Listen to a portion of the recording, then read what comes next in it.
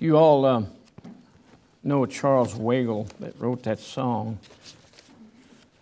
He got saved and his wife didn't want any part of it. She left him. And through the heartache of leaving that and him finding Christ his Savior, Christ made all the difference. And he wrote that song. I think about it.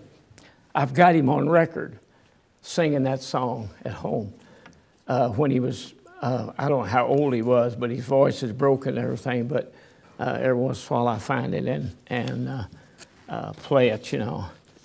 Well, just for your information, I am the substitute for the substitute. Jacob is supposed to be preaching. But due to circumstances, our pastor, he has a habit of teasing me a lot about a lady, a certain lady. He just won't quit, so the chickens always come home to roost. So what I want you to do, when the pastor comes back, you just ask him how he is at emailing. Just ask him. See what he says. I'm not going to say any more. If you have your Bibles, turn to John chapter 17.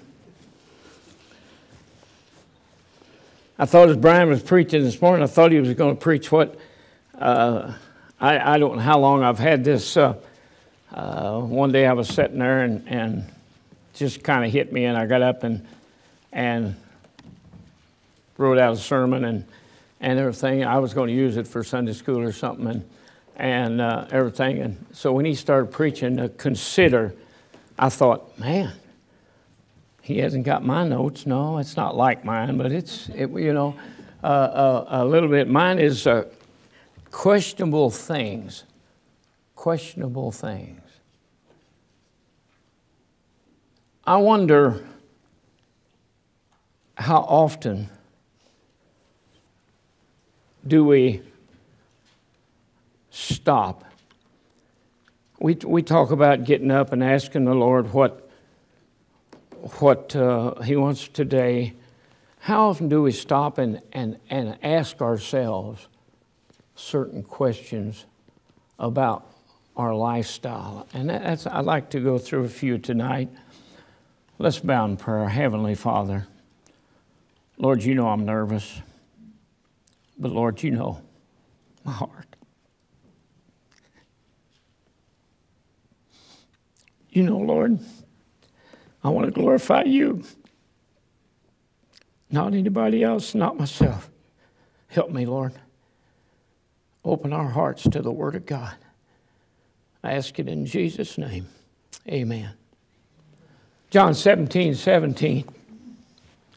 Sanctify them through thy truth. Thy word is truth. Thy word is truth. 2 Timothy chapter 2 and verse 15 says, study to show thyself approved unto God, a workman that needeth not to be ashamed, rightly dividing the word of truth. I ask the question, and I asked myself, I was sitting there this afternoon, and I thought, God, this is for me. So I wrote on the top, for me. God never gives us anything that it doesn't apply. And I thought, man, these hit me. Some of these hit me right. And I asked the question, am I fully convinced the truth of the Word of God? Pastor and I was talking the other day, and we was talking about some things. He came out to see Heather, and we was talking, and they was talking about not understanding some things, and I said, Pastor, I don't understand how God created the world out of nothing. Do you understand that? In my mind, that's impossible. But by faith, I know He did. But I don't understand it. So some things we don't understand. Do we really, when we believe something good enough, well enough, strong enough, we will pursue it. We will go after it. How diligently do we follow the truth of the Word of God? We need to check. I think this ought to be a daily checklist.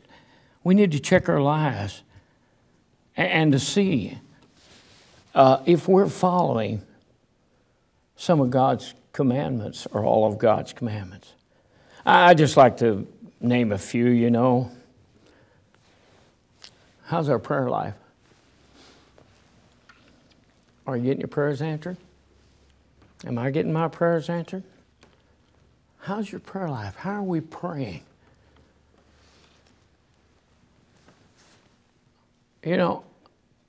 It's easy for some.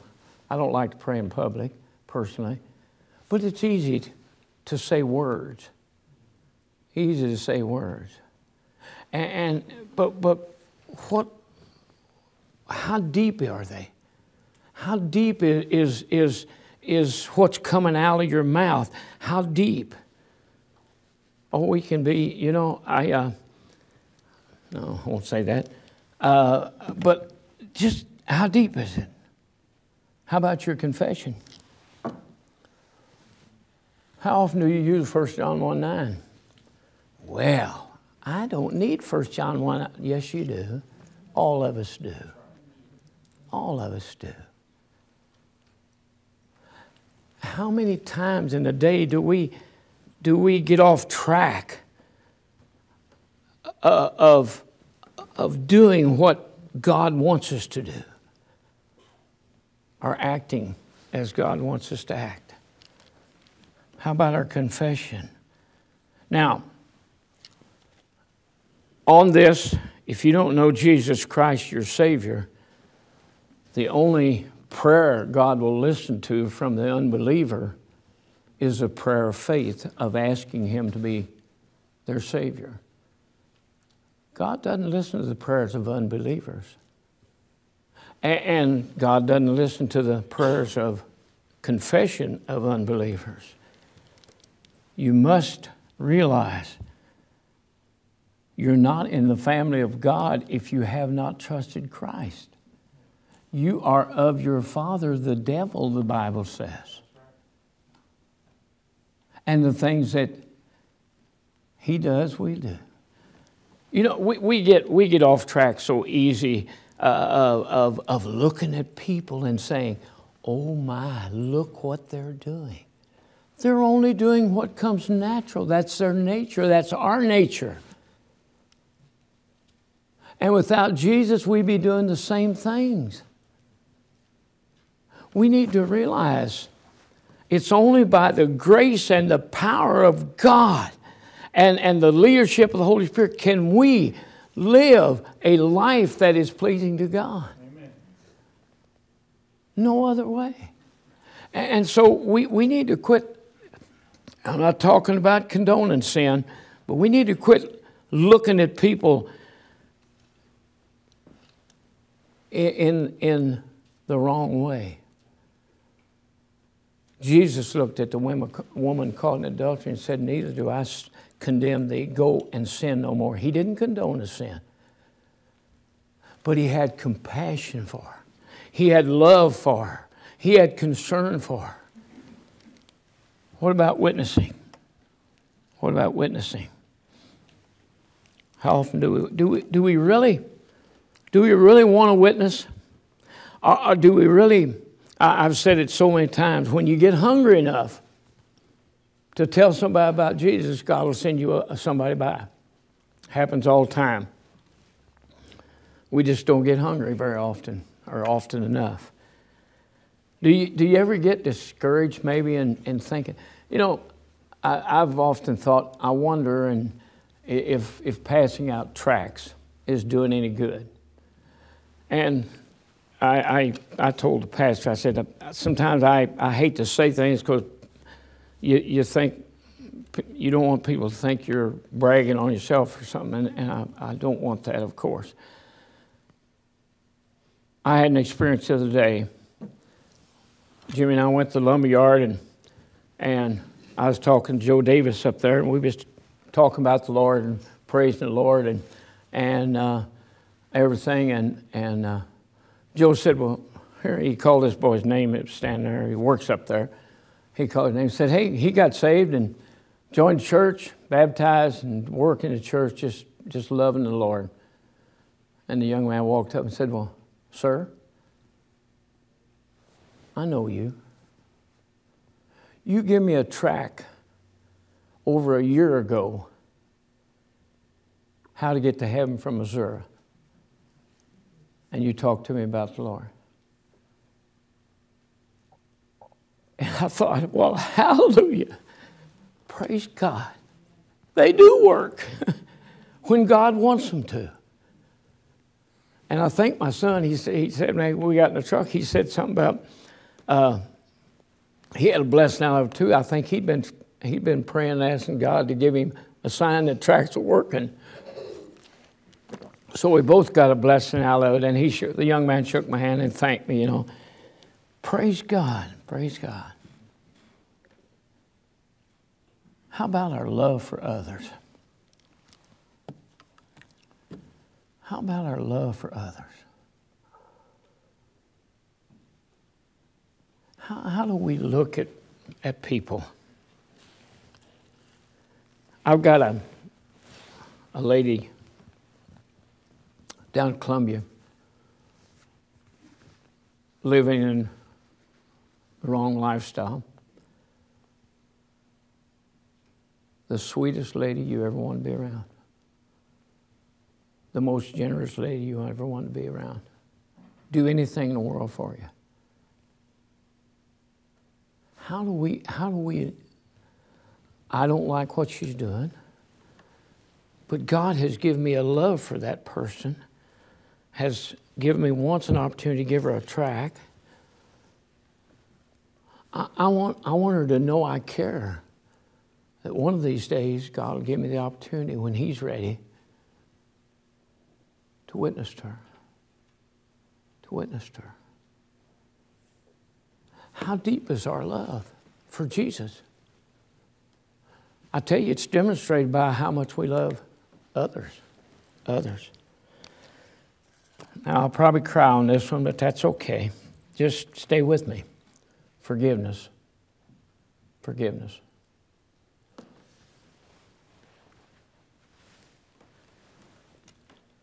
I was going to do something else, but I won't do that.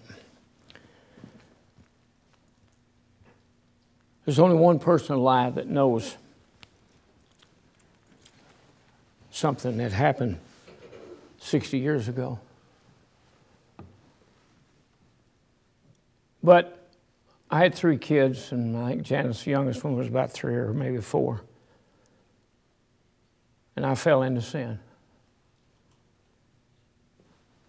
And I was advised not to tell my wife by 2 or 3 people. But I couldn't hold it from her. I told my wife, as God's my witness, my wife forgave me like Jesus did. She forgave me and buried it in the deepest sea that she knew how. Never once did she ever mention it in 60 years after that. She saved our marriage by her forgiveness. She probably saved my life by her forgiveness. Oh, people, don't you ever harbor unforgiveness as a Christian, because you're not going to ever really find true happiness, true contentment in life. Never. How much do we... I got through that without crying very much. Thank you, Lord. Usually when I talk about my wife, I cry. I go by and look at all the pictures in the house, and I have my little tears, you know, and I say hi, and I'm not one that talks to Dad, but I say hi, and honey, I love you, and everything. Are the things that I'm doing under the Lord, what is my motive? What is my motive? Ask yourself, and I think this ought to be a checklist. Ask yourself, is it for the preacher? Is it for friends? For a boss? For any other reason than the Lord? What is our motive? It is so easy. We are such a, and that's the reason I say it for me. We are such a prideful people.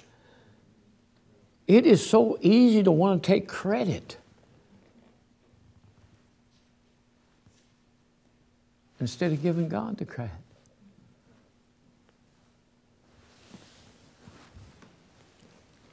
Look at 1 Peter, if you will, just a second. We'll jump around some verses here on some of these.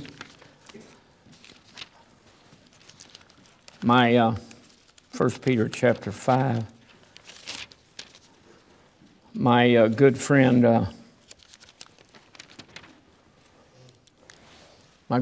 over there with the beard over there sitting, them two little girls, Thomas, he kind of hurt my feelings.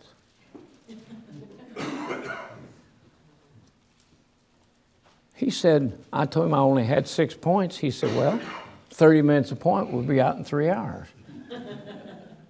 Kind of like I'm long-winded, you know. And really hurt my feelings, but I guess I'll forgive him and get over it. 1 Peter chapter 5, if you will, please. If I can find it, verse 5 and 6. Likewise, ye younger, submit yourselves unto the elder. Yea, all of you be subject one to another. Oh, my goodness. Are you kidding? You want to follow that? Oh, that hurts. And be clothed with humility. For God resisteth the proud and giveth grace to the humble. Humble yourselves, therefore, under the mighty hand of God, that he may exalt you in due time. Folks, as you've heard our pastors say, and Brother Stinson say, we're just dirt put together by God, a master planner. We're nothing, but he's everything. He is everything. And we need to realize what our motive is. Ask yourself this question. Will my life stand the test at the judgment seat of Christ? Will my life stand the test at the judgment seat of Christ?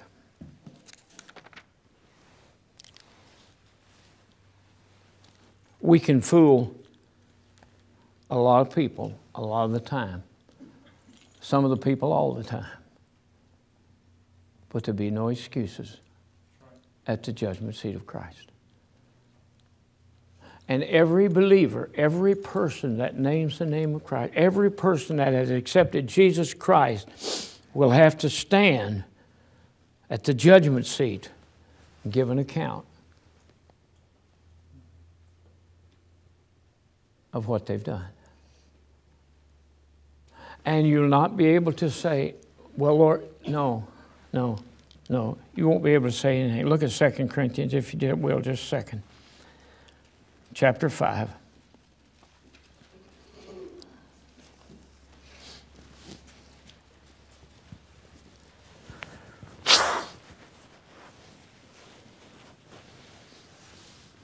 Verse 10 says, for we must all appear before the judgment seat of Christ, that everyone may receive the things done in his body according to that he hath done, whether it be good or bad.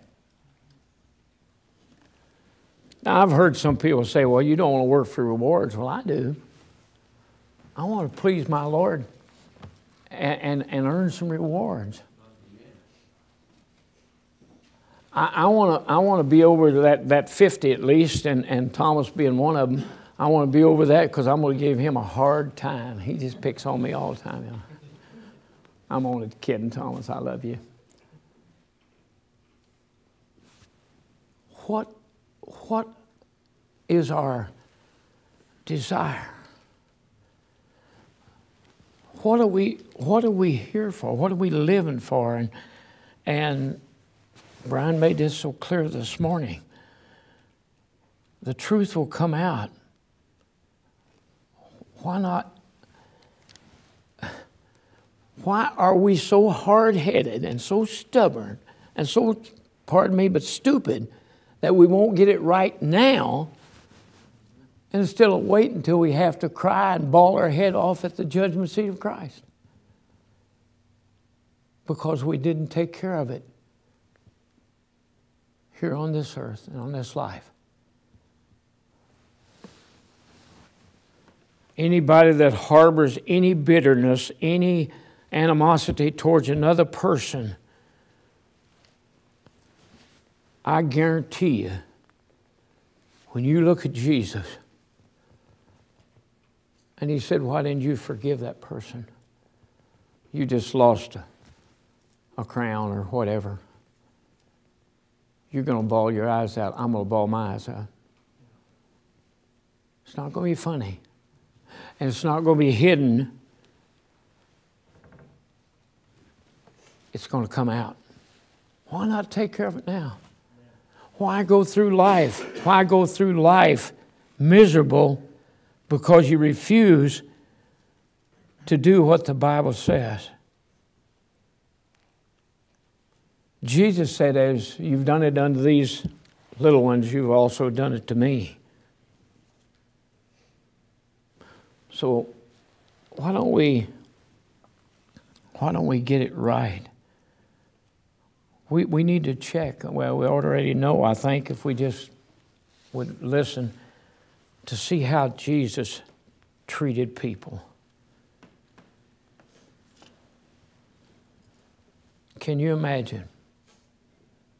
Can you imagine loving those that whipped him with the cat o' nine tails? Can you imagine loving those that drove nails in his hands and his feet? Can you imagine a man like Polycarp, I believe was his name, when he backed up to the stake to be tied, when he was going to be burnt at the stake? By God's grace, he said, I'll stand.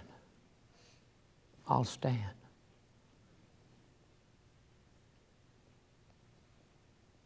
And he loved those people and forgave those people. Can you imagine Stephen being stoned? People biting on him with their teeth and forgiving them. Folks, we need to check our life. Am I calling another one, number 4? I'm already on 4, Thomas. Am I carrying or causing others to stumble?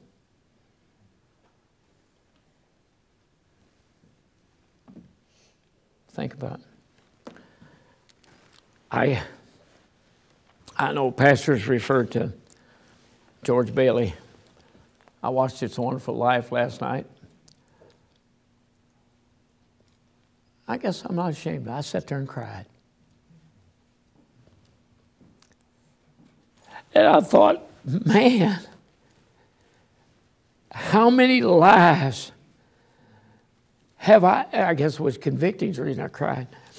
How many lives has been changed because of the way I live?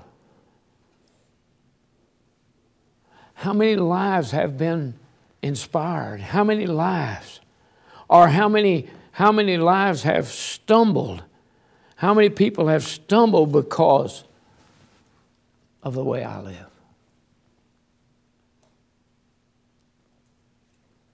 Something we need to ask ourselves. Something we need to ask ourselves. Look at Romans chapter 14, if you will.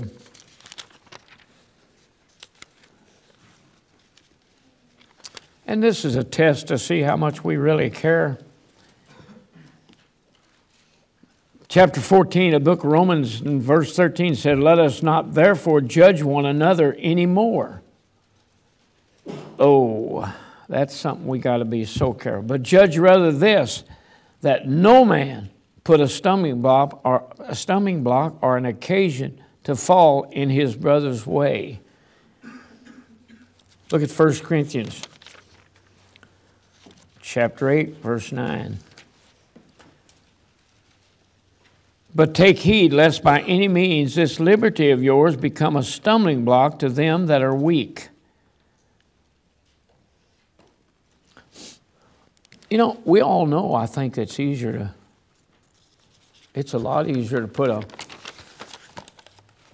a rock or something that people stumble over than it is to build a bridge for somebody that comes after us. It's so much easier, the old sin nature we have, and we'll fight it back and forth till our life stops. But our old nature is so quick to judge and to put that stumbling block in front of people instead of trying to show them the way. How much do we care? Verse number 5, "Am I doing what I do by faith or by pride?" By faith or pride? To me, that's a hard question because we all have too much pride. Look at Hebrews, if you will, just a minute. Hebrews chapter 11.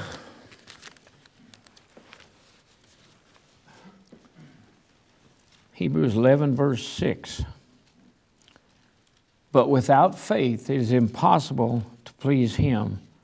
For he that cometh to God must believe that he is a rewarder of them that diligently seek him." Look at Revelation chapter 2, if you will. Revelation chapter 2, verse 10. "Fear none of those things which thou shalt suffer. Behold, the devil shall cast some of you into prison, that you may be tried, and you shall have tribulation 10 days. Be thou faithful unto death, and I will give thee a crown of life." Faithfulness. Why do we do what we do? Do we want a pat on the back? Or do we want to please the one that took our place on the cross? I think it's a question we need to ask ourselves every day. Who am I trying to please? Who am I trying to please? Myself or God? I've probably told you this story many times.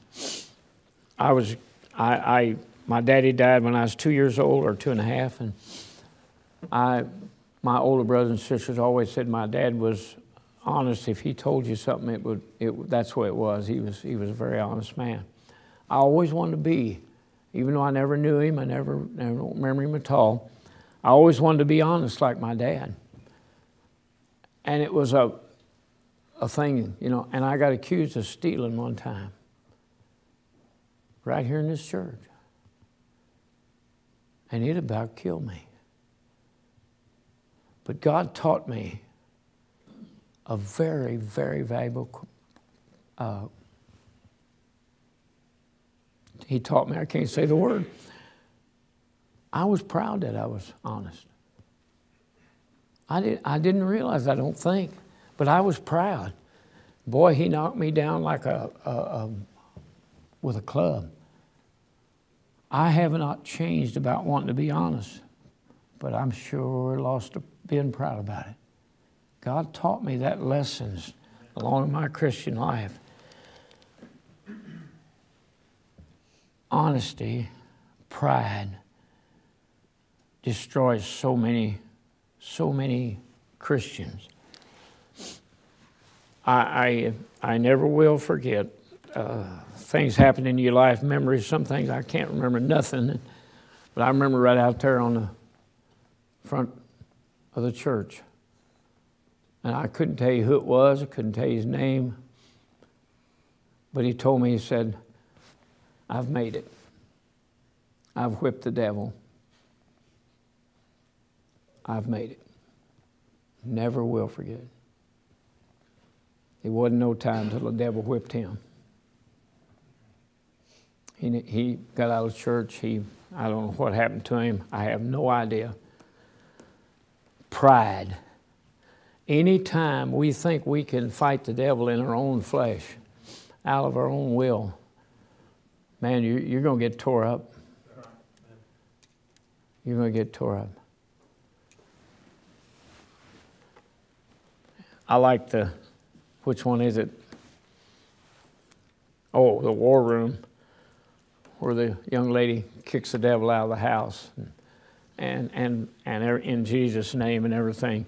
And we need to do, and the pastor has said it so many times, draw nigh to God and He'll draw nigh to you.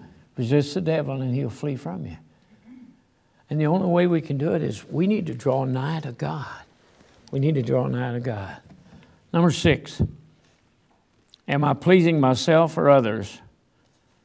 How deep again does our love for Jesus go? And this will prove how much we can, you know, and if we'd ask anyone here, they'd say we love Jesus. But the proof of it is if we'll keep His commandments.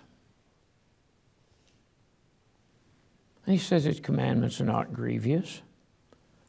His commandments are not that hard. And they are hard in some ways. Look at 2 Peter, if you will, just a moment. 2 Peter chapter 1. Let's read the first 10 verses. Simon Peter, a servant and apostle of Jesus Christ, to them that have obtained like precious faith with us through the righteousness of God and our Savior Jesus Christ. Grace and peace be multiplied to you through the knowledge of God and of Jesus our Lord, according as His divine power hath given unto us all things that pertain unto life and godliness through the knowledge of Him that hath called us to glory and virtue, whereby are given unto us exceedingly great and precious promises, that by these ye might be partakers of the divine nature, having escaped the corruption that is in the world through lust.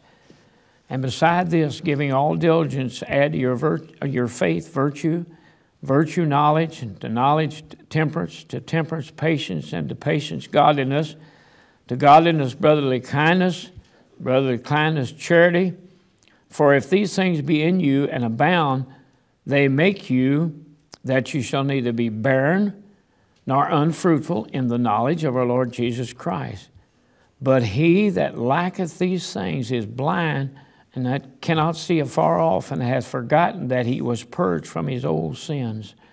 Wherefore, the rather, brethren, give diligence to make your calling election sure.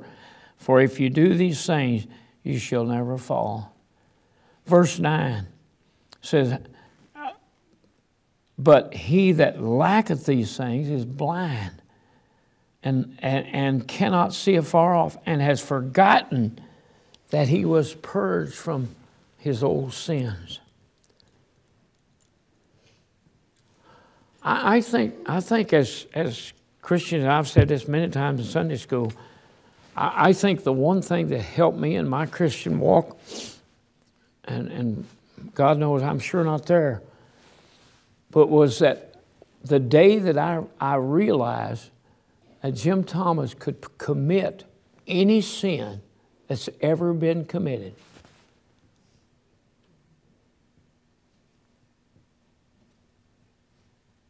Now think about that.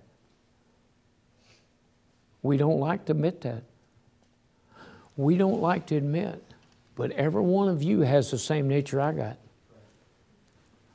That old Adamic nature, and out of that nature can come any sin that's ever been committed.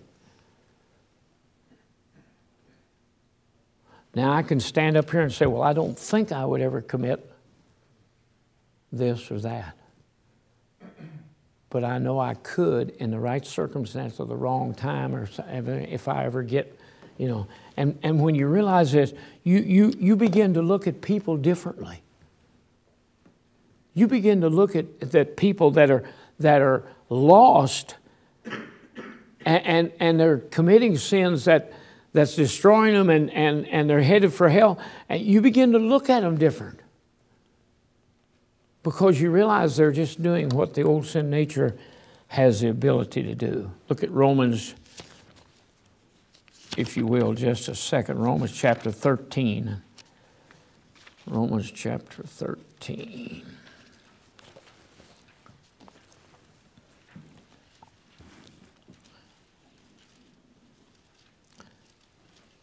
Romans 13, verse 10 says, love worketh no ill to his neighbor. Therefore, love is the fulfilling of the law. And that knowing the time, that now it is high time to awake out of sleep, for now is our salvation nearer than when we believed. The night is far spent, the day is at hand. Let us therefore cast off the works of darkness. Let us put on the armor of light. Let us walk honestly as in the day, not in rioting, drunkenness, and chammering, and wantonness, not in strife and envying, but put ye on the Lord Jesus Christ, and make not provisions for the flesh to fill the lusts thereof. Man, love worketh no ill, and is a fulfilling of the law of God's commandments. Love covereth all sins. Love, how do you want to say it? Love endures. Love loves in spite of what people do. And folks, you can't separate this unless you know Jesus Christ and the Holy Spirit gives you the power to do it. You can't do it in yourself. I remember working at the filling station and drunks would come in and I hate alcohol with a passion.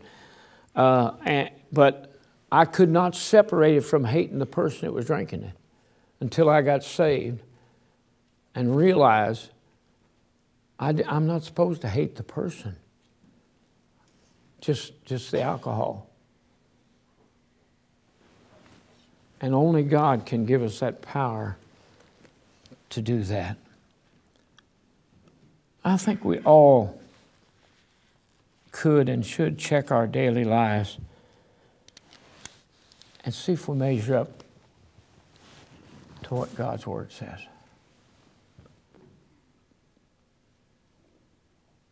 Love is a powerful thing.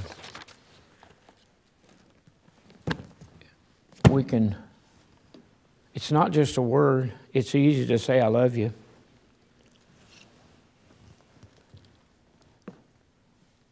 But love is an action. Love produces something. Love goes beyond just words. Love caresses when it's not easy. Love puts up with when it's not easy things. Love is God. He loved me while I was a yet sinner, and still am a sinner saved by grace, but God loved me. Not because of what I do or what I did or who I am. He loved me in spite of that. But God, because He is God, also has another side. A side that demands judgment. And that's why Jesus had to come and die on the cross. Because if He didn't, every human being would be in hell. Every human being would go to hell. But Jesus took our place on the cross. And now, even though I'm still a sinner saved by grace, when God the Father looks down, He sees me wrapped in the righteousness of Christ. Now that ought to make a Baptist smile. That ought to make a Baptist shout a little bit. Man, the Father don't look at me as the dirty old sinner that I am. He looks at me because of Christ, His Son. Should not we give Him our all? Should not we follow His commandments? Should not we love each other? Should not we forgive each other? Should not we witness? Should not we pray? Should not we follow this blessed book that so many people are denying, but it's proven itself to be true? Everything it said has come, except the prophecies that are to come have been prophesied in the book. History proves that it's true. I think it's time we wake up. America's going to hell in a handbasket, so as the old saying goes. And it's not popular to talk about Jesus. But let's talk about Him anyway, whether it's popular or not. It's kind of sad and kind of amusing sometimes when I'll make remarks about Jesus and the look on people's face at the market, you know, and everything. And I like to say it's kind of funny in a way, but not funny either. It's sad sometimes. And then once in a while I'll say something and somebody will say, "Hey, you're right." And they'll say they're a Christian too. And we have a wonderful rapport with each other. Let's all stand, if you will. Heavenly Father, as we come to the close of the service tonight, Lord, I pray that Thy Spirit might touch each of our hearts. Lord, I try to do what You want me to do. Lord, I pray Calvary Baptist Church congregation might examine our own lives each day. Lord, we might follow the commandments, the teaching in this Word of God. Lord, if there's someone here this morning or tonight hasn't been saved, you've never trusted Christ, please don't leave without Him. Lord, I pray that You just touch hearts. If there's unforgiveness, help that one to forgive. We ask it all in Jesus' name.